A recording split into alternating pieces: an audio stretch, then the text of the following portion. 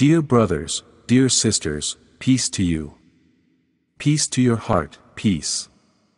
Not as the world gives it, not as the world invokes it. But the peace that only Christ can give, only the Holy Spirit love can give. This is the peace that Jesus wished to his own, in the moment after the resurrection. His own, not bound by what is worldly, but his own, by virtue of a higher bond, by virtue of the bond of the Spirit, these are truly his own. Here, I address these words to you, dear faithful, so that all that is happening today, does not make the faith of the children of God waver, nor does it make the faith of all those who profess to be Christians, but raising their eyes to heaven, Christians can invoke God, so he may grant peace. Raise your eyes to heaven, invoke God and repeat what Jesus taught us, Father, may your will be done. We are living in difficult days, the world is once again prey to the hatred and violence of a few, who for reasons unknown to many, is once again in war.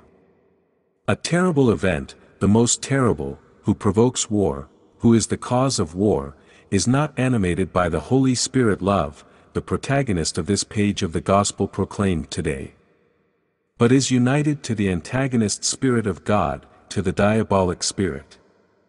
It is united to the spirit of that Beelzebub, that the Pharisees evoked, wanting to associate Jesus to that spirit, but as always, they were very wrong.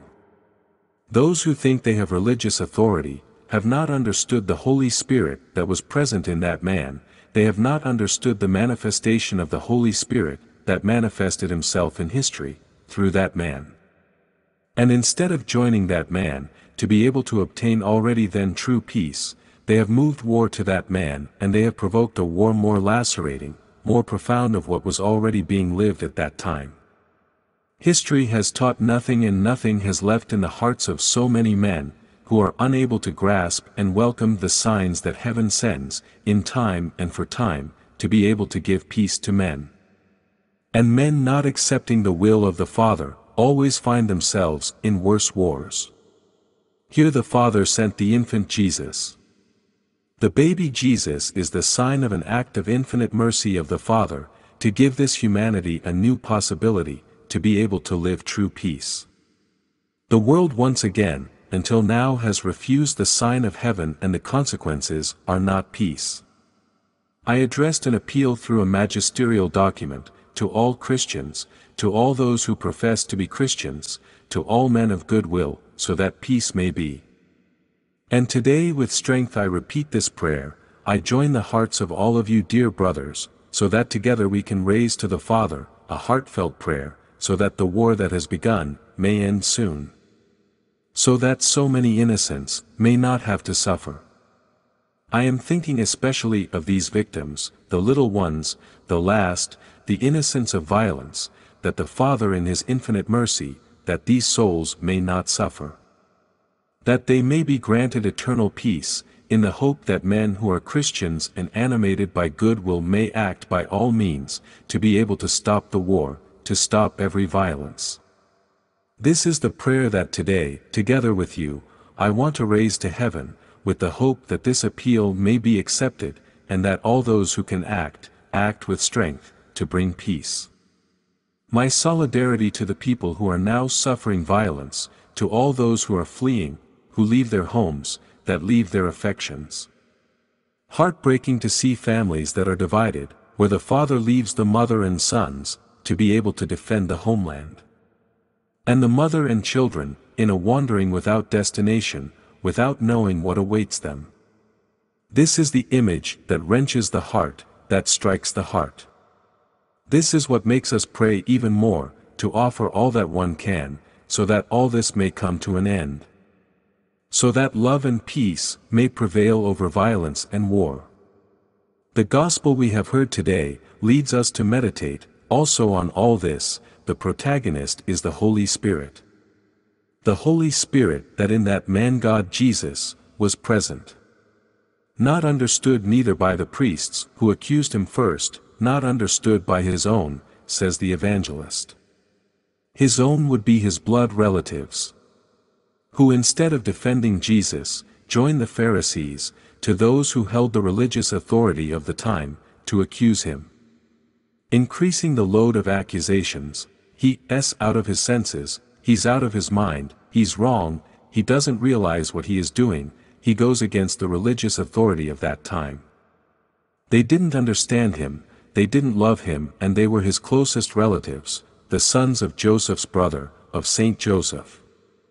Even that family was divided because of Jesus. It is not Jesus that with his wrong behavior caused division in the family, but because two of those sons have welcomed the Holy Spirit that in that man was manifested. Two others instead have discarded the Holy Spirit, saying, "He's out of his mind."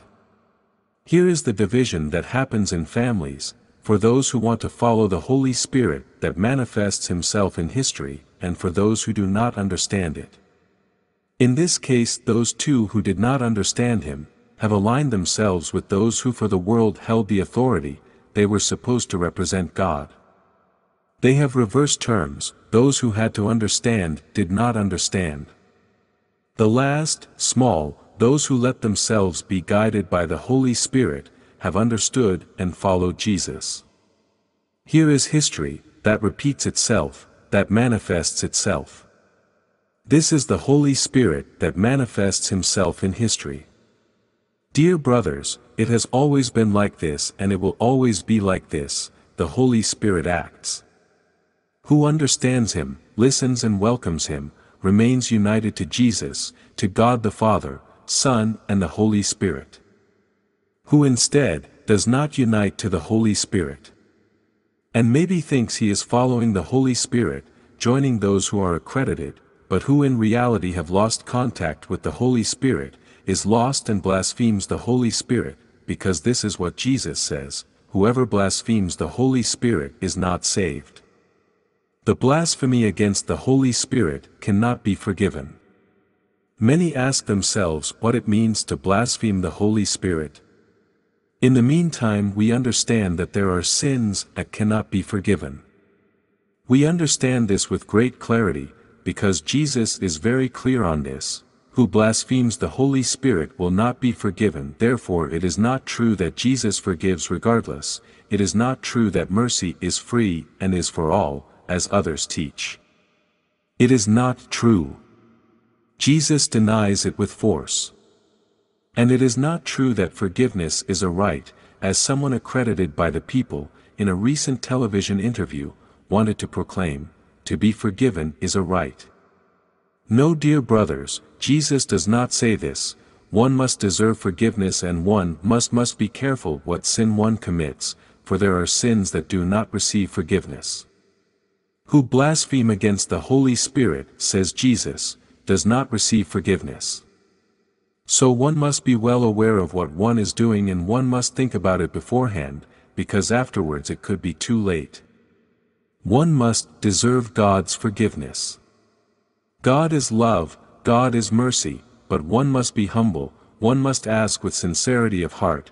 If one wants to receive grace, one cannot demand, one must ask with sincerity of heart, paying attention to what one does. We are on the eve, dear brothers, of the time of Lent, that Wednesday day of Ash Wednesday begins, a time of grace for us Christians. It is an invitation that I address to all of you, so that the heart of the law may be put back at the center, love, prayer and brotherhood, so that even on this, we understand each other well. Jesus said, "Mercy I want and not sacrifice." The first fast to which we are called, dear brothers, is to fast from what is sin, fasting from what is evil, fasting from what is hatred and violence, fasting from everything that leads us to not to love God and not to love the neighbor. Then good to want to offer something more, a physical fast, a deprivation, a little sacrifice, but never to the detriment of love, brotherhood. Woe to he who offends his brother just because he is tired and nervous, because he is fasting physically. It is going against the law, it is embracing the Pharisaic law to do this. We must keep prayer and brotherhood at the center. This is what we want to return to in this church. Love. The center of the law, the heart of the law, for God and for our brothers and sisters. We must return to those true and authentic teachings of Jesus and overcome the narrow limits of a law, made up of so many human precepts, but has strayed from the heart of the law itself, which is love. That's why then this world is victim of hatred, violence, war. The first war is born in the hearts of men. It is more difficult to ask forgiveness to a brother. That is a fast more difficult than to deprive oneself of something. Return to love God as primary good, return to love your brother as yourself. And Jesus will be pleased. And we will have done well and lived well this time of Lent, that will lead us to be born again in the Easter of resurrection. And in this way, we will be able to live again as true brothers. And also in this passage Jesus explains to us the profound meaning of being brothers, not all brothers, as someone teaches, deceiving consciences. Brothers in Christ.